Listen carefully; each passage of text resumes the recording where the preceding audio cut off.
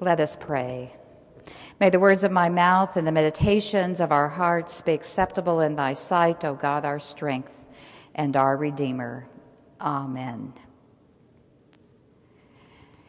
Well, let's face it, this is one of those scripture passages with which we have great difficulty because it's just contrary to most any and every image we have of Jesus.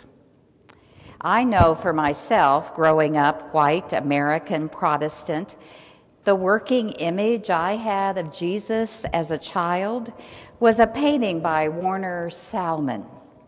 It depicts Jesus with flowing blonde hair and very saccharine blue eyes. It's said that Salmon's Jesus was reproduced 500 million times, according to one estimate. You know, it's where Jesus is just kind of staring into space.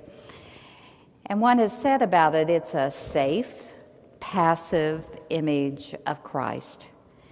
And that's probably why Christians have plastered this image in many a child's Sunday school room, because it's gentle Jesus, meek and mild.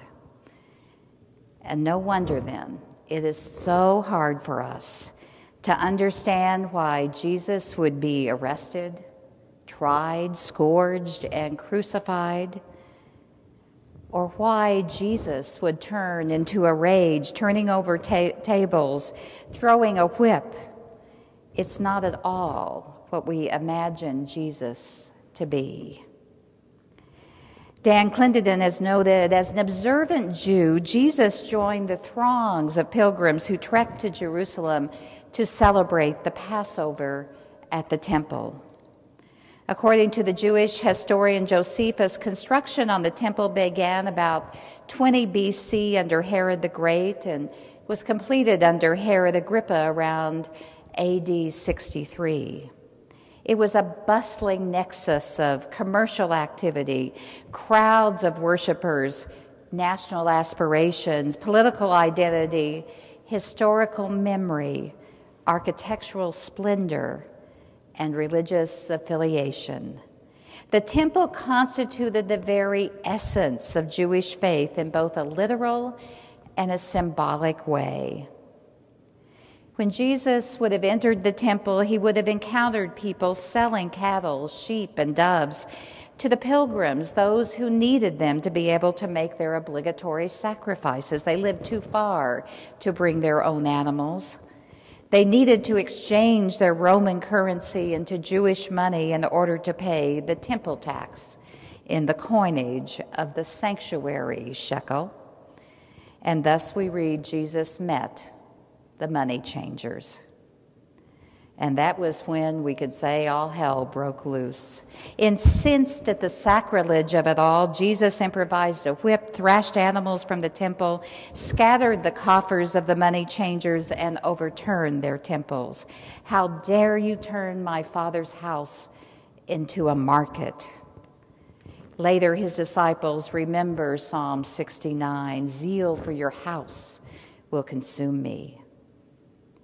It's really not clear whether Jesus objected to any and all commercial activity in the temple out of principle, even honest transactions that were necessary for pilgrims to fulfill what was accepted religious obligation, or whether it was fraud, the fraud and exploitation, the avarice of religious authorities who controlled these means of ritual purity, and by their understanding controlled access to Yahweh.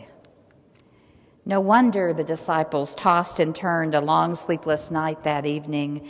It must have been terribly disturbing to witness Jesus really seemingly unhinged, throwing furniture, screaming at the top of his lungs, and flinging money in the air.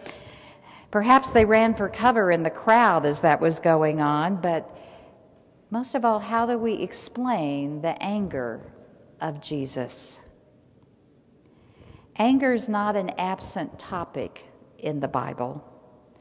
God gets angry, and we're told at times to get angry.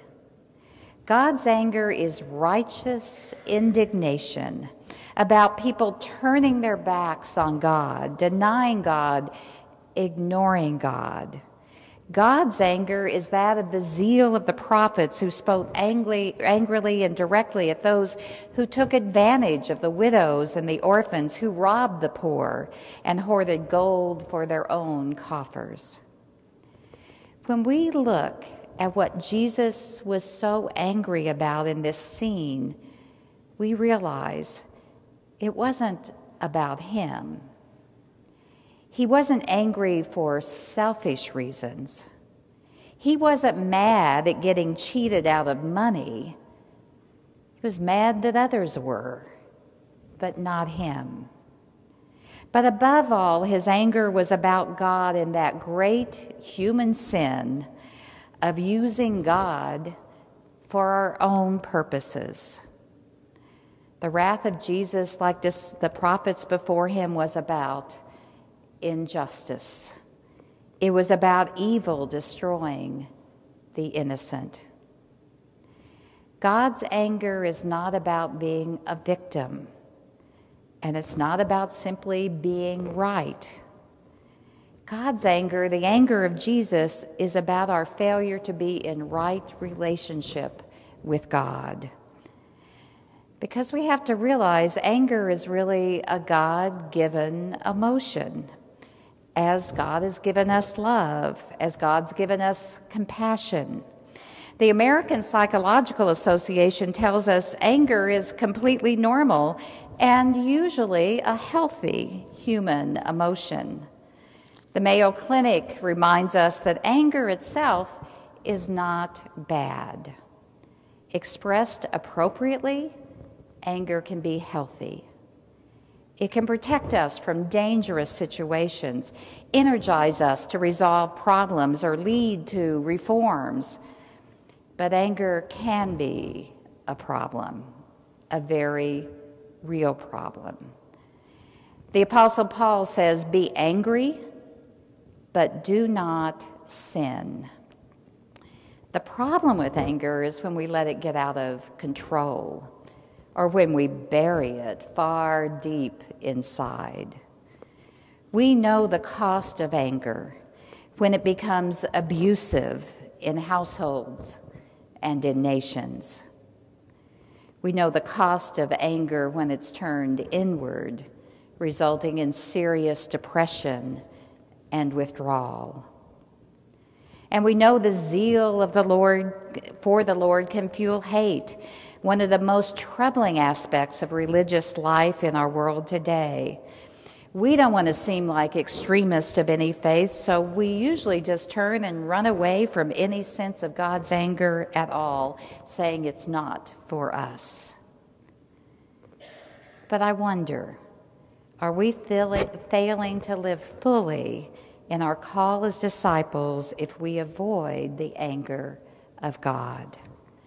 Because when we avoid the anger of God, we fail to see what's really askew in our world and what it is that makes God weep. We don't have a clear vision of what's wrong, and we deny ourselves the energy to make it right. We need to repent this Lenten season of our wrongly placed anger, our hateful anger, but we also need to seek God's anger that arises out of love for creation and love for humanity. We need to affirm God's longing for justice.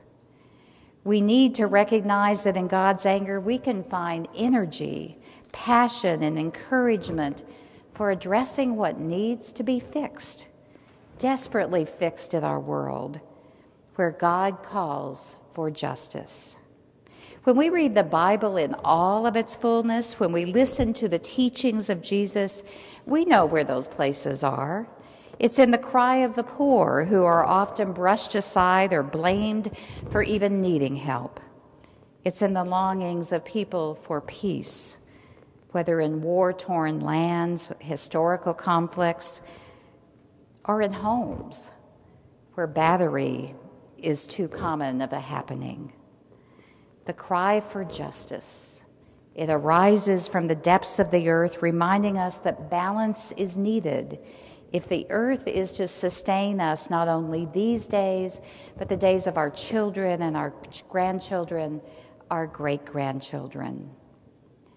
God's anger at all those things that would deny whatever it is that we humans do that gets in the way of the right relationship with God and one another. That's what it's about.